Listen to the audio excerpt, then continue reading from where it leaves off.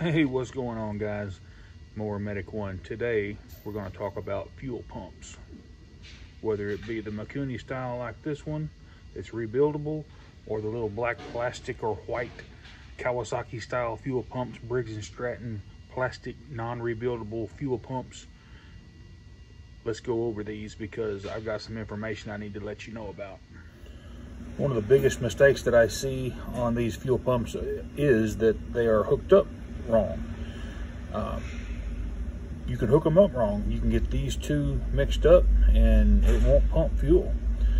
This line that goes to this diaphragm chamber here is the pulse hose that goes to your crankcase of the engine.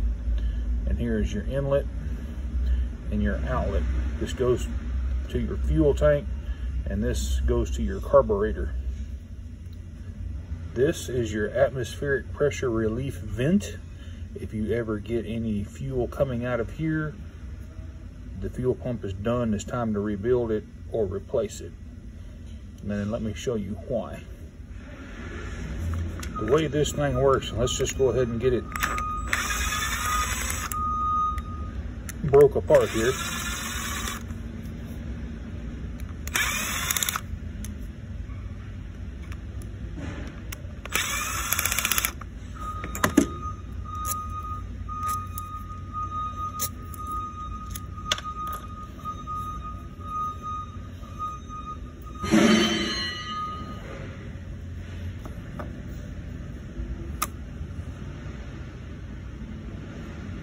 You'll have your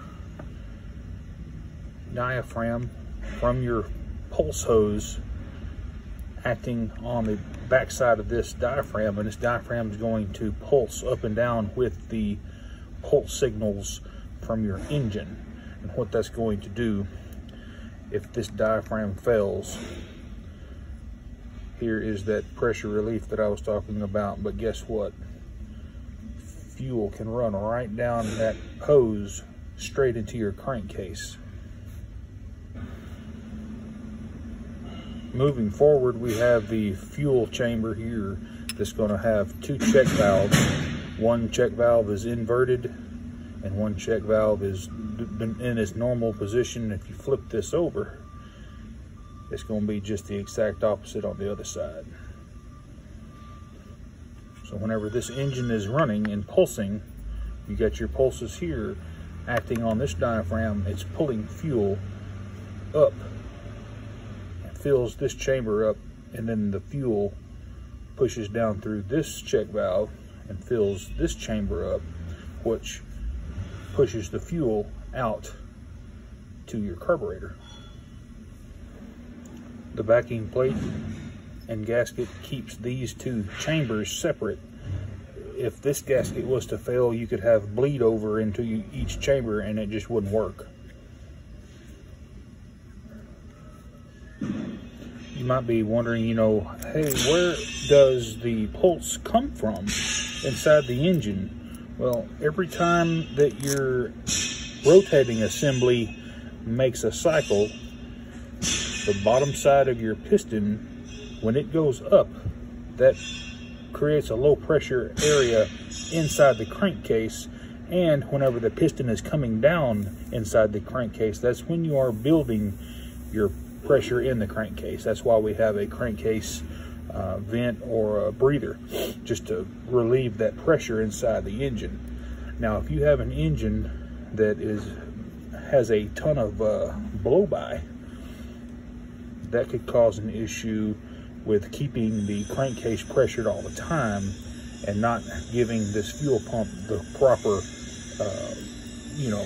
crankcase pressure and vacuum that it needs to operate properly.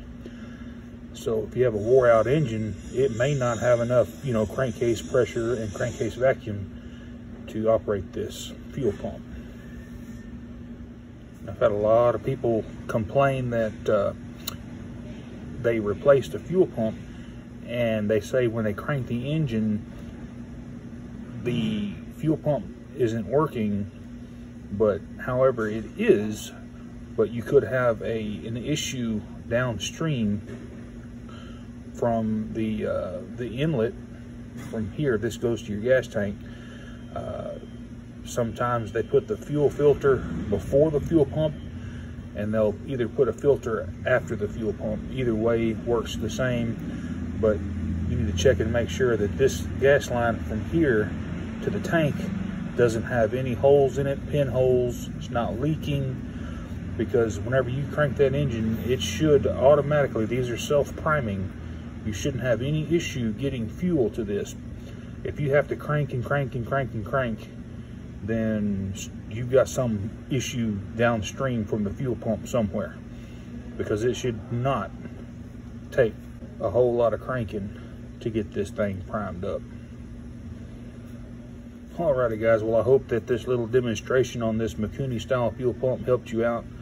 Like I said, if you're getting fuel out of here, you're possibly, well, I don't want to say possibly, you are going to get fuel into your crankcase from the pulse line.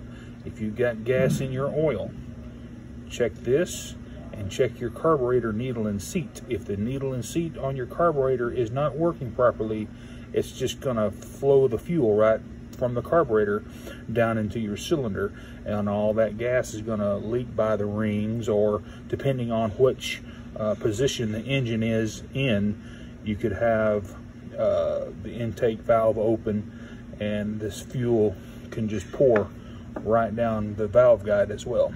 But anyway guys, hope this helped us out. Give me a thumbs up and we'll see you guys on the next one. Mower Medic 1. Have a great day.